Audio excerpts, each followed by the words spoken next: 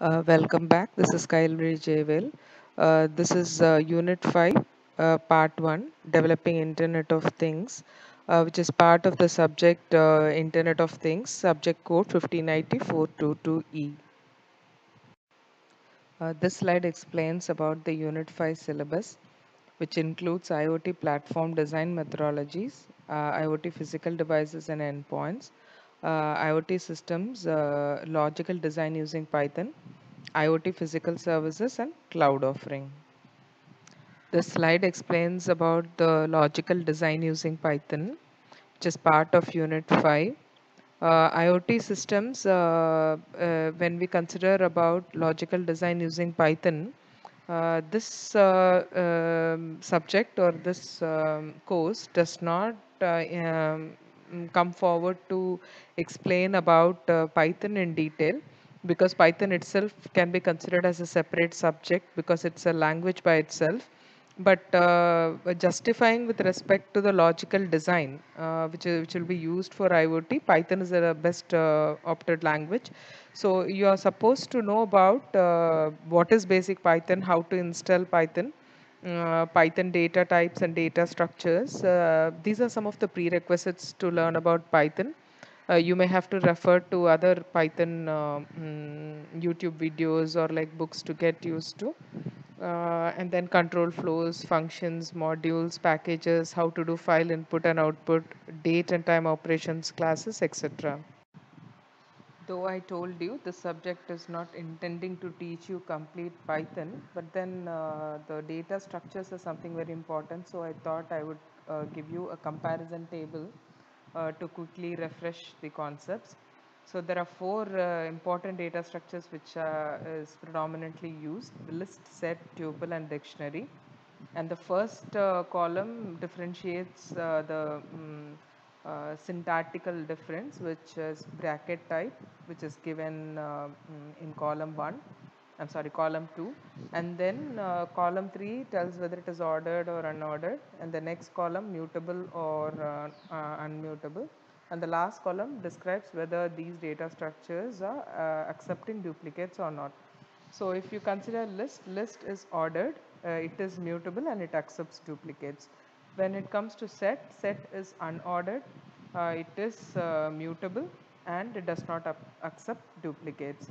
Tuple is ordered, it is not mutable and it accepts duplicates. Dictionary is usually in the form of key value pair, where you have your phone numbers and names stored, or a word and the synonym of the word. So it could be anything in pair which is stored, and yes, it is mutable and it does not accept duplicates. If at all you wanted to try doing duplicate entry, what happens is the new entry will overwrite with the same key in case if you attempt for it.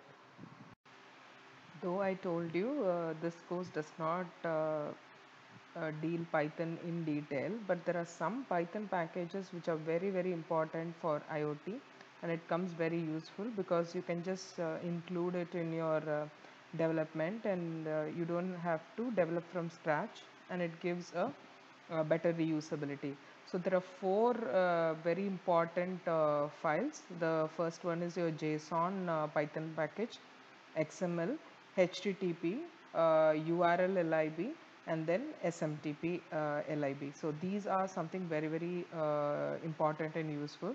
So this slide explains some very important insights about JSON and XML, and the next slide we'll see about the remaining two packages.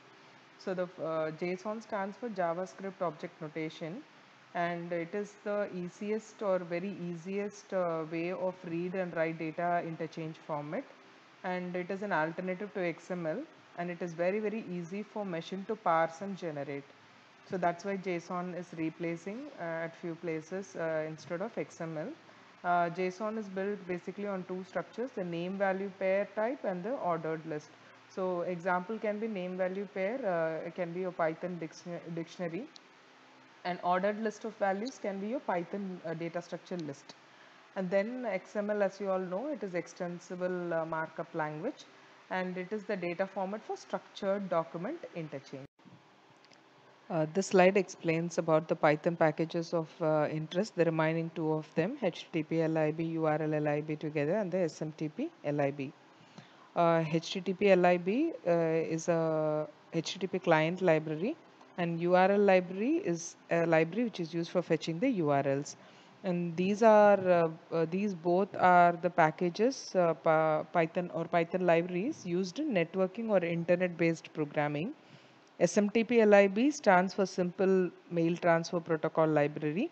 This helps in sending emails and also for transfer of mails between servers, which I mean to say routing. And the SMTP client session object can be used to send emails.